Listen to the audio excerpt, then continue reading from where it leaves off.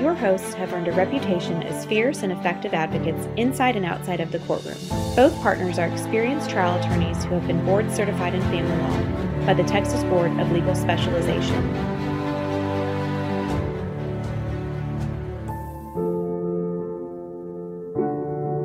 Thanks for tuning in to the For Better or Worse or Divorce podcast, where we provide you tips and insight on how to navigate divorce and child custody situations. I'm Brian Walters, joined by my law partner, Jake Gilbreath, and today, as part of our real estate and divorce series, we'll be discussing another common question we get asked, and that is if you should move out of the marital home during the divorce and all of the things, sub-questions that come up as a result of that. So I think there's several factors to think about when you think about moving out of the house. I mean, clearly, if you're going to get divorced, eventually someone's moving out of the house, and maybe ultimately both of you if the house gets sold. So let's talk about that kind of in order. I think probably the first one that comes to mind is financial considerations on temporary orders. So just to be clear, Texas doesn't have legal separation. Most other states, when you move, when you file for divorce or separate, your financial world severs at that time, and you kind of each go on a day-to-day basis on your own. That's not the case in Texas. You file for divorce, you're still a financial entity together, and so that causes some very specific issues. So, Jake, do you want to tell us a little bit about, let's say it's sort of the typical arrangement. Somebody files for divorce. One of the two spouses is going to move out of the house. What do they both need to be thinking about financially when that decision is made? Right. So, well, first and foremost, what we always say is, think about safety first. We've talked about this kind of in other episodes, but it's important enough to bring up right off the bat. Like you do want to sort of think through financially how a move out is going to impact you, or how it may impact who gets the house in the divorce, about whether or not you stay in the house or not. But ultimately, safety is the most important thing, right? So if you're in an unsafe situation, do not stay in an unsafe situation because of something that you think is going to impact the financial arrangement in your overall divorce. And know that there's remedies. If you're in a family violence situation, and family violence has occurred recently, the court may issue what's called an ex parte protective order, kicking somebody out of the house. There may be other remedies for emergency relief from the court. Talk to a lawyer if you're in an unsafe situation, and always keep your safety and your children's safety utmost priority. As far as sort of planning, right, it's just, do I move out, do I not? It kind of goes into this bigger question people have: who's going to get the house in the divorce? If I move out, is my spouse going to get the house in the divorce? And how is a decision to move going to impact me? So financially speaking, right, if you're moving out of the house, you sort of think ahead of, and it's important to talk to a lawyer during this time, think ahead of, like, am I going to be able to afford, first of all, where I'm moving? If I'm moving into a place that's going to require monthly rent, or some type of lease, is probably not going to be the situation we're looking to buy something, but have a lease either 6 months or a year. Can I afford it, right? Maybe you can afford a month or two, but what's your cash flow going to look at while a divorce is pending? And so that kind of dovetails into the topic of how are bills paid when a divorce is pending. And it's a difficult decision to make as far as moving out, because it's a lot of times you don't know when that decision's ripe to be made. You don't know what the financial situation is going to be. The worst case scenario is if you don't even know what your finances are, because the spouse, for whatever reason, has maybe kept you from that information, or that's just the way your marriage was set up, where you don't have that information, and so you're making these big financial decisions without knowing what the situation is. But remember, when a divorce is pending, a court is going to put in place temporary orders, and temporary orders are what's the rules that govern while a case is pending. And a lot of times people agree on temporary orders, but if they can't agree on temporary orders, then a judge is going to decide. And those temporary orders are going to talk about who lives where. Like we've said in other episodes, a judge is not going to have the spouses living in the same house together while divorce is pending. I guess in theory you can agree to that, but that rarely works, as you can imagine. But you can agree to that, but a judge is going to say, okay, here's where this spouse lives, this is where that spouse lives, and if there's kids, this is what the possession schedule is going to be. Here's how we're going to pay for bills. And here's how we're going to move y'all forward to get to a final trial. That can be hard, though, if you're thinking about moving out before those temporary orders, because you don't know what the financial situation is going to be. So, Brian, what do you do in those situations? You have a client coming. Let's say it's going to be 2 weeks before you have a temporary orders hearing, 2-3 weeks, which is not atypical, that it would take that long to have a temporary orders hearing. Do I stay in the house? Do I not stay in the house? Again, obviously personal safety is most important, but how do I make that decision if I don't know what the temporary orders are going to be or how we're going to pay for things? Yeah, as you said, safety first for sure. Then I think we get into questions about, do we have children? Do we have a potential custody battle? So assuming that's the case, that's the most common reason I think we get this question is, should I leave the house? Is I think people worry about how that might affect a custody case. And it can. So we should probably talk about that for a few minutes. So again, in a situation where there's not an immediate safety concern and where you think there could be a conflict over possession or access or custody, I think we do need to think about this carefully. If you leave a house prior to a temporary orders hearing and you leave the kids with the other spouse and you just kind of set up shop somewhere else, and you don't see the kids much or very, very frequently, especially overnights, that can be a problem. That could be viewed by a court as you conceding that the other parent should have custody or that the children are not that important to you. The most important thing is to get on with your life or something along those lines. So I do think you need to be careful about that. I think courts are smart enough to know that sometimes people just need to separate and sometimes you just don't have an agreement and you just have to get out of the house and and you just have to go those 2 or 3 weeks with uncertainty or even seeing your kids less than you want to. But that can be a problem.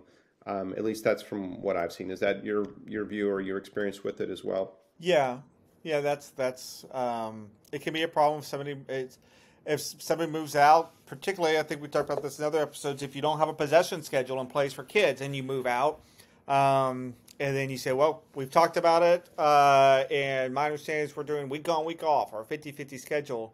And your spouse who has the kids that's staying in the house said, I'm not doing that. I talked to a lawyer, we're not doing that anymore. And then you don't have a possession schedule until you get to court, which can be a very difficult thing. So sometimes, again, safety first. Sometimes it is, though, where we don't move out until there's ground rules put in place. That can be a not fun situation. So it's all balance. It's all a balancing act. Of whether or not that's appropriate or not. But, if someone makes a decision before temporary orders to move out, that obviously will push, just add a logistical issue to the judge, right? It's not going to be absolute binding. Like Brian said, a lot of them she'll understand, why somebody had to move out if that was the situation. But it's just another logistical issue. I view temporary orders largely as logistics. Not large, a good portion of temporary orders is logistically how we're going to do with everything to get these folks divorced into a final resolution. And so if somebody's already moved out, logistically, it's more difficult to switch and if wife's moved out and husband stayed in the house, that's not binding on the court whenever she hears temporary orders, but it's just another issue to consider of, okay, if I have wife stay in the house while the case is pending, I got to now move her back in and move husband out. Maybe that makes sense, but it's just another logistical issue to deal with. And, of course, kids impacts all of this. Stability is a big, big goal for a judge on temporary orders. It's not binding. It's not the only thing that a judge takes into consideration when she's making rulings, but it is something for her to consider when doing that. So all those things go into the move out. So let's talk a little bit more sort of logistics too. This is kind of a level of details that we have to think about in family law, but personal property and furnishings and stuff when you move out, if you make the decision to move out or your spouse moves out, that's something that's got to be dealt with. And frankly, it needs to be dealt with probably on the outset. So if somebody's moving out, I typically tell them, and I'm curious of your thoughts, Brian. I typically tell somebody, if you're moving out, take what you and your spouse agree to. If there's a disagreement, please don't have the cops called over, the side table on the couch, right? If you can't have an agreement, don't get an arm wrestling match, but just take what y'all agree to. And then keep an inventory, right? Just like you do for an insurance company, for homeowners insurance, where you go around and you kind of get an inventory of your house or take pictures, particularly of valuables. Go ahead and do that, because you'll, maybe 6 months before you're in a mediation, maybe longer before you're in a mediation, and then trying to sit there and think in a mediation, what furnishings or what valuables that I had in the house, or my baseball card collection from when I was 6 years old. I left that in the house, and I want to make sure I get that. That can be hard to remember down the line. I encourage people to try to work out personal property, particularly items of sentimental value, towards the outset, at the beginning of the divorce.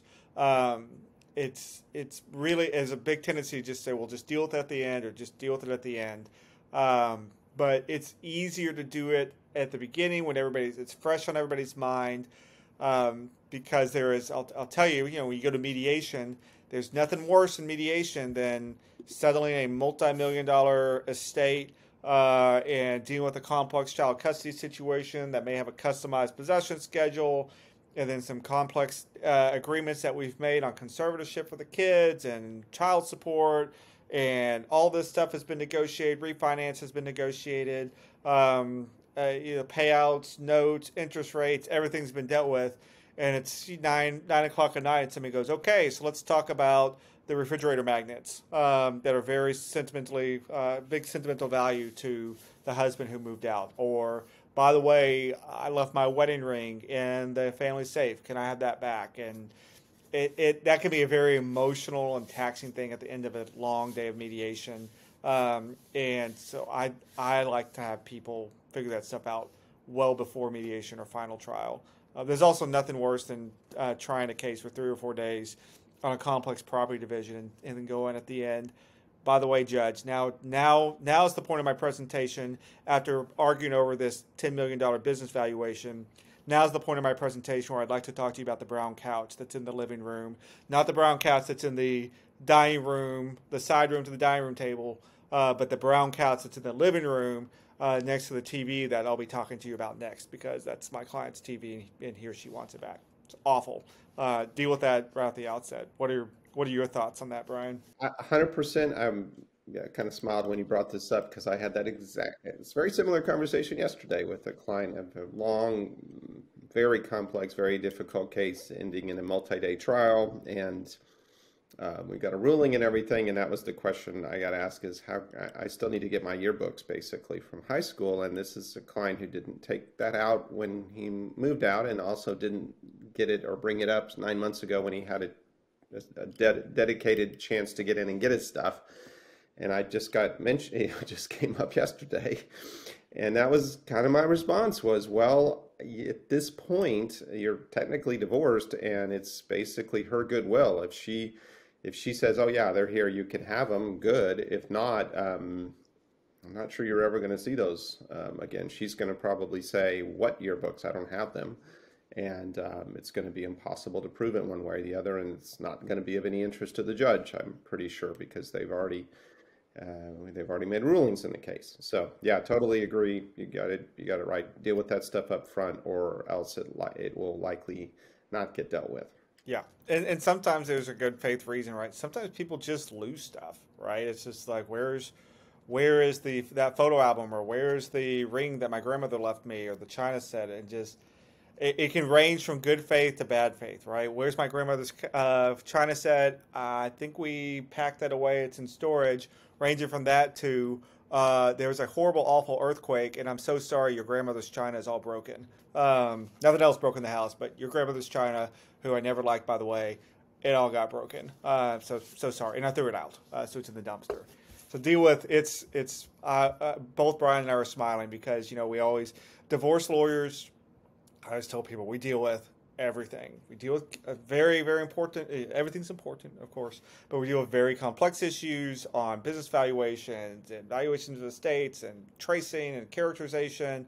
We deal with very complex custody arrangements and decision making for kids. We deal with mental health professionals, financial experts, CPAs, valuations, all that stuff. And we also deal with the brown couch sometimes. So do try to work that stuff out at the beginning amongst yourselves if you can. But if not, you got lawyers for a reason. And I'm not above sending a letter about the brown couch if need be. I guess let's talk. So that's the personal property furnishings. We can obviously tell lots more war stories about that. But let's sort of turn to some questions that we've gotten. And so, Brian, I'll pose this one to you and then maybe vice versa for some other ones. But one of this, we kind of addressed this one already, but let's ask it anyways, just to sort of, because it is an important issue. It says, somebody asked us, I think through our website, if I move out of the home temporarily, will it be challenging for my attorney to gain me access to move back in?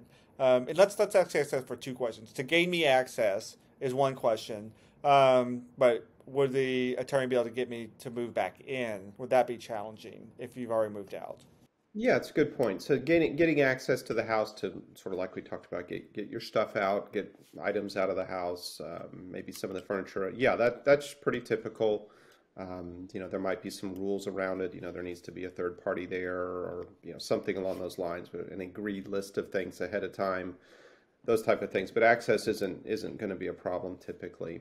Moving back in, we talked about this a bit before, but depends on why you left, right? I mean, if you were run out of there because of a domestic violence threat, sure, no problem. I think if the judge believes that occurred and that's the reason for it, yes, I think you'll get right back in and the other person, the perpetrator, will be kicked out. If you just left because you got frustrated with each other or you wanted to spend more time with, a girlfriend or boyfriend or something like that, maybe not. So depends a lot on the situation. But again, I would put your safety and your children's well-being ahead of any calculations about moving back in. And again, for exactly as Jake said, it's just logistically difficult to start moving people back and forth for a judge if there's a conflict, right? I mean, we got to pick a date for one person to get out, and then what if somebody damages the house or, all those other kind of things. And so it's just easier a lot of times for the judge to keep the status quo rather than trying to switch people back and forth, in my experience. Okay, so here's a question. Can I file for abandonment if my spouse left the house and has not helped pay the bills? So I've asked that question kind of both ways. Will I be accused of abandonment if I move out? Can I file for abandonment? So abandonment is technically a ground for divorce, but those are grounds for divorce. That's a longer discussion in a different podcast, but grounds for divorce kind of date back to times whenever you'd actually have to have fault for a divorce. If I'm going to get a divorce, I have to prove to the court fault like abandonment or adultery or cruelty. Texas has what's called no-fault divorce. We use the term in supportability in the Texas Family Code. So you're not really filing for abandonment, right? There's no legal action that I've been abandoned. The legal action is filing for divorce. If the spouse has left the house and not helped pay for the bills, then you'd be filing for divorce.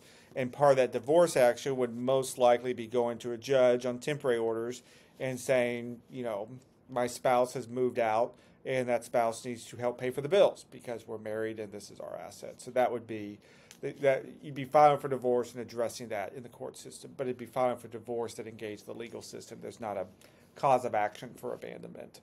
And then this one, Brian, we kind of addressed a little bit, but just can you force my spouse to leave the house, right? You say, come home and you say, I'm sorry it's not working out. I filed for divorce and I'd really appreciate if you go get a place to go stay. And your spouse says, I'm not moving. And what happens then? The only person that can force your spouse out of the house is a judge. And sort of as we talked about, that kind of a descending order. If there's been recent family violence, a court could do that basically right away. Much more frequently, there's some type of temporary orders hearing a few weeks or a month or so after someone files for divorce. And then at that point, if either one of you want to not have the other person in the house, then the judge will make somebody somebody move out of the house. That's the way to do it. If you can agree without going to court, great, but that's what it's going to take otherwise. And then last question, I left the home for a few days after a domestic dispute and my spouse has changed the locks. What can I do to get access to my belongings? So first of all, we're repeating ourselves, but it's so important. If it's a domestic dispute that involves violence, you need to consult with a lawyer right away, and your safety is paramount. Because one way back to get into the house may be through an ex parte protective order, but you should particularly not self-help in a violent situation. The best way of going about getting access to your belongings is through the court system. Now would be a good time, right? If the spouse has changed the locks and you have some important belongings there, to start making a list while it's fresh in your mind. In theory, although this is rarely the right move, in theory, if it's your house too, entitled to, you can change the locks right back. But it's rare that drama is the right way of approaching a situation in a family law dispute. It's better to, even when the other side's acting in bad faith, or has changed the locks and that wasn't an appropriate thing to do, even when the other side's not on good behavior, it's always best for you to be on good behavior and to consult with a lawyer. There are remedies, back to those temporary orders that Brian was just talking about. That's when it's going to get addressed by a court system. It may feel very unfair before you get for a judge, depending on the situation. But I do encourage people to have faith in our legal system. My experience in practicing all throughout the state of Texas, and Brian, I know yours is the same, is obviously it's not in every single situation, but we have judges that really try to get things right. And are going to look at the whole situation. And if somebody's being an absolute jerk, and I can't even get my toothbrush back, which is because I was staying in a hotel for a couple of days, it's just going to play into a judge's decision. So take a deep breath, count to 10, consult with a lawyer, I guess is probably the best approach in those situations. Absolutely. Okay. Well, that's all we have for today. If you like what you've heard today, do us a favor and leave us a review. We appreciate all your feedback, especially when it helps us make a better podcast. If you have any follow-up questions to this episode or would like to talk to any of us directly about your family law situation, reach out to us at podcast@waltersgilbreath.com, or you can contact us directly through our website, waltersgilbreath.com. I'm Brian Walters here with Jake Gilbreath, and thanks for listening. For information about the topics covered in today's episode and more, you can visit our website at waltersgilbreath.com. Thanks for tuning in to today's episode of For Better, Worse, or Divorce, where we post new episodes every first and third Wednesday. Do you have a topic you want discussed or a question for our hosts? Email us at podcast@waltersgilbreath.com. Thanks for listening. Until next time.